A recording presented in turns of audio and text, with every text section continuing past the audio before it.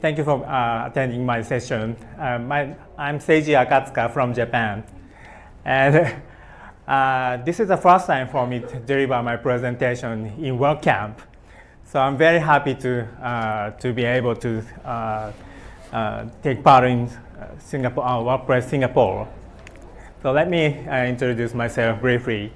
I'm working for Digital Cube as Customer Success Manager and member of WordCamp Tokyo this year. And it will be held on November 1st and 2nd. So please come and visit Japan. There are 1,000 people, more than 1,000 people will attend the event. So you can find and make a lot of friends through attending some sessions and a variety of activities, and also some party in Japanese real karaoke. And this is one of the organizers WordCamp Singapore. Yeah. Okay. And this is my agenda. I'd like to talk about why, how, what using JAMstack approach to WordPress. Firstly, I'd like to share about the reason why I'd like to recommend it. JAMstack is an architecture which can make our website more faster, easier to manage, cheaper to scale, and more secure. So it provides us much better user experiences. So that's why it's better to try this approach in some specific cases. In use JAMstack to WordPress, there are three elements. JAMstack, a new architecture for web developers on your left side, and the people who publishing articles like me is on the right side. And in the middle, there is a way to connecting JAMstack and people is WordPress. So let's dig a little deeper to these elements. So first element is JAMstack. According to JAMstack project, it offers us a new web developing architecture based on JavaScript, client-side JavaScript, and reusable APIs, which handle data transfer and communication between microservices, and pre-built markups. So basically, using JAMstack to WordPress, some kinds of plugins like e-commerce, marketing, and some other features which need data transfer and PHP must be updated to some microservices. And this is basic architecture for JAMstack. All the code is distributed to CDN to reduce load time of each pages.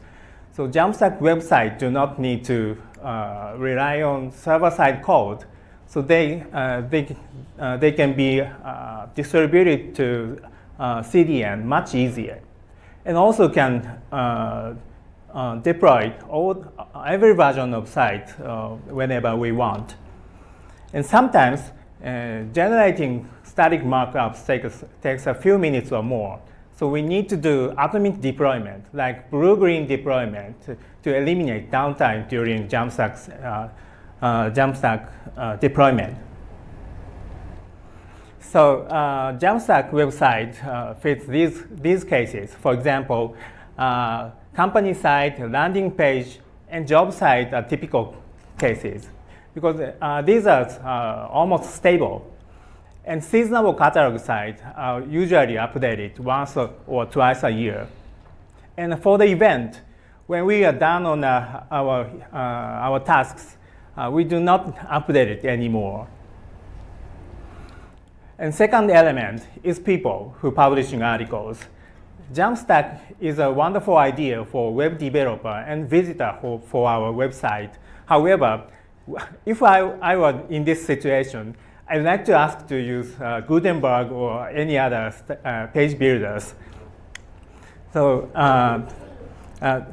because I need to put a lot of blog posts almost every day, and I'd like to ask my colleague to check my posts, because it is the best way for me to collaborate with each other. for the last element is WordPress.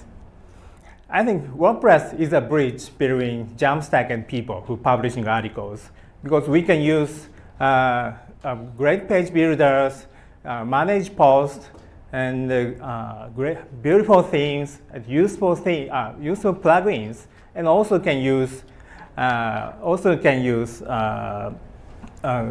WordPress dashboard translated into multinational languages by WordPress community. These are inalterable values of WordPress. And my second topic is how can we bring JAMstack to WordPress? I'd like to share about 3 patterns. This is a simplest pattern to go static, because there are a lot of plugins to translate to static, and also can deploy to static site hosting like Amazon S3, Netlify, GitHub Pages, and so on. It is a good idea to use these plugins because we can easily try a JAMstack approach with our previous site. And second approach is to use headless WordPress and static site generators, because it is a good idea for web developers who used to static site generator like Gatsby.js, because it can use many kinds of data sources, including WordPress, and so they can choose their favorite static site generator, and their clients also use WordPress as managed posting as usual. And third pattern is to use these all-in-one hosting services. It is the easiest way to go static, not only for WordPress developers, but also static site generators people, because we don't need to care about any server-side environment. And WordPress also updates it automatically. So these services consist of managed hosting for WordPress, static site generator, and static hosting service.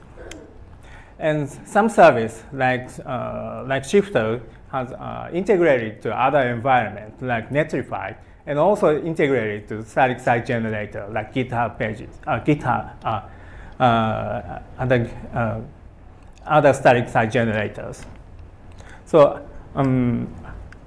I think these services expand WordPress ecosystem to outside the WordPress developers.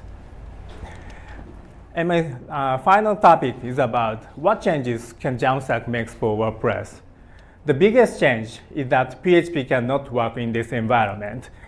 For example, when we are use some contact form on our website, we need to use some alternative way to enable it, because PHP cannot handle data transfers.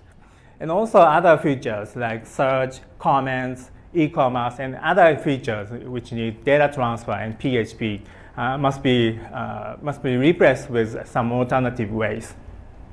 So JAMstack refocused the server-side dynamic rendering via PHP to static site, client-side static site, client dynamic rendering via JavaScript and APIs. In conclusion, I mentioned about these things. Firstly, JAMstack provides us much better user experiences. That's why it's better to use these approaches in some specific cases. And secondly, there are many ways to bring JAMstack to WordPress. I mentioned about 3 patterns. And lastly, JAMstack refocused the server-side dynamic rendering via PHP to client-side dynamic rendering via JavaScript and APIs. It makes our website more faster, easier to manage, cheaper to scale, and more secure. So let's bring JAMstack to WordPress community to make all of our collaborators happy. Thank you very much. Have we got any questions for Seiji? Don't be shy, we've still got 5 minutes.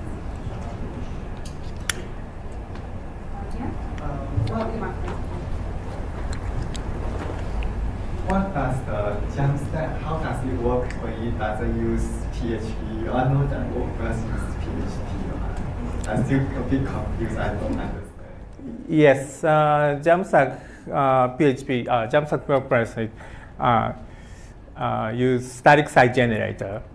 So website converts WordPress, dynamic WordPress website to static HTML and provide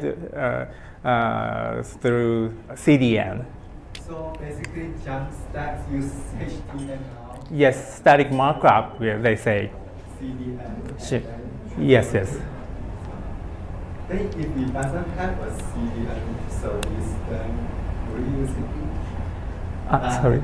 We only have end-to-end, and we don't have a CDN in the middle. How do we use that?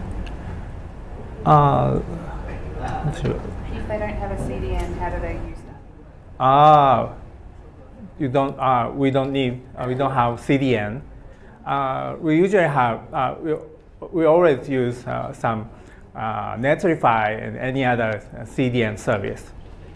Yeah. So caching is very important. Thank you.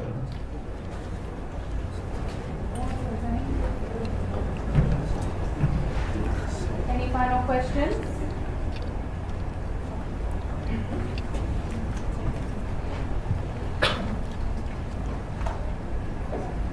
Good afternoon, Seiji. Thank you. My question is, what would you suggest to launch an e-commerce site on JAMstack and WordPress? Yes, it's the most important question because I think there are some SaaS service, Shopify, and just simple shopping cart is okay. But if you need a full-scale shopping site like WooCommerce, it doesn't work on JAMstack environment because it needs a very difficult to control cache control.